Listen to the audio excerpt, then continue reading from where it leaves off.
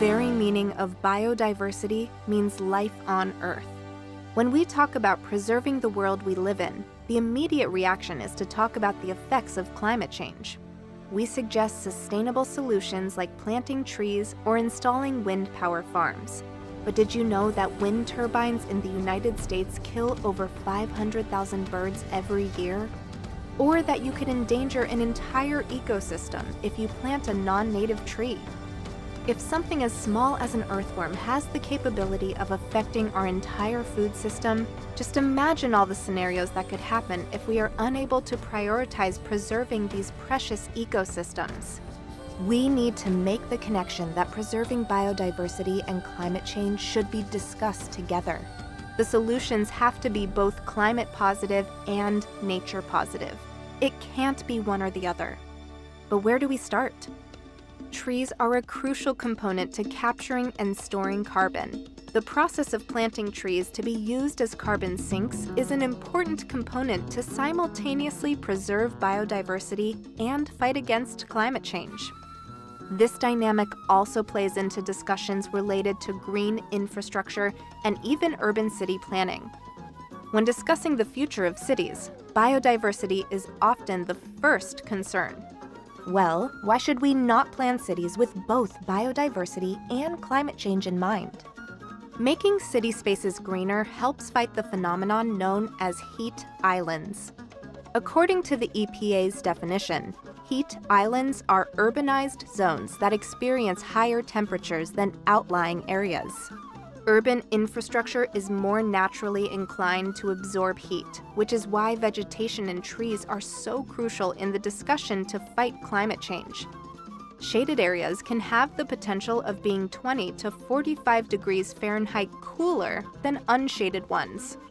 When roofs or the side of buildings are strategically built, incorporating greenery in its plans, this makes a big difference in the warming of the natural environment. Trees and vegetation not only help sequester carbon dioxide, but they manage stormwater, reduce pollution, and provide an improvement for the quality of life of the individual citizens living in the city. In the United States, many regions suffer from climate change-induced natural disasters. One big one is coastal flooding in Florida. Using nature in this case will be an advantage to mitigating the disastrous results that come about from these recurring floods. Mangroves, an important part of the local Floridian ecosystem, are crucial in the next steps for fighting against the climate change disasters. A study coming out of the Nature Conservancy concluded that mangroves in Florida prevented $1.5 billion in flood damages. The study also concluded that mangroves protected over 500,000 people during Hurricane Irma in 2017, with damages being reduced by nearly 25% in counties that had mangroves. But the issue is that as human development continues to expand, the mangroves will have no place to grow. When we clear that space for our own gain, we need to understand the repercussions.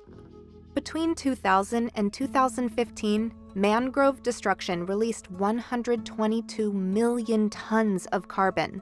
To put it into perspective, this is 2.5 times the amount released by California wildfires between 2001 and 2010. Knowing how important mangroves are to not only the ecosystem they thrive in, but to our very humanity, we must have a very real conversation about destroying them, just so that people can have a nice waterfront view. From a policy standpoint, this shift to understanding the connection between biodiversity and climate has only recently started to translate into action. One of the bigger developments has come out of Europe. The European Commission, in their all-encompassing Green New Deal, incorporated a biodiversity strategy that aims to place Europe on a path to recovering their biodiversity by 2030. A large part of this strategy is to launch an EU Nature Restoration Plan. It seeks to restore degraded ecosystems while prioritizing climate change in the process by targeting ecosystems with the potential of capturing and storing carbon, as well as those that can help reduce the impact of natural disasters on their immediate surroundings. Progress is being made, slowly but surely. The transatlantic relationship has a crucial role in helping push and fast-track this kind of climate action. Together, they will bring about change that will change our environment for the better. At the end of the day, the fight against climate change will have been all for nothing if we eradicate the very nature we claim we're protecting in the process. Fighting biodiversity and climate change in tandem must be the gold standard going forward.